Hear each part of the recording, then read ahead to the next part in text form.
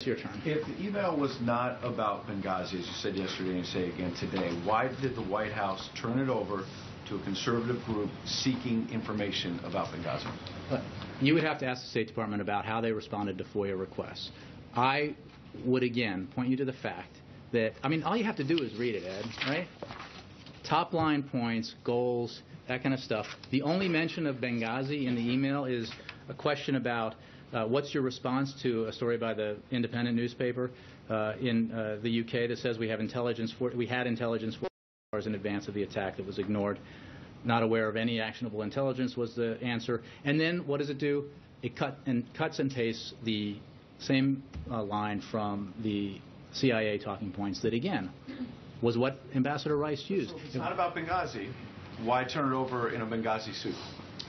It seems... you would have to ask the State Department about their process for responding to FOIA requests. Again,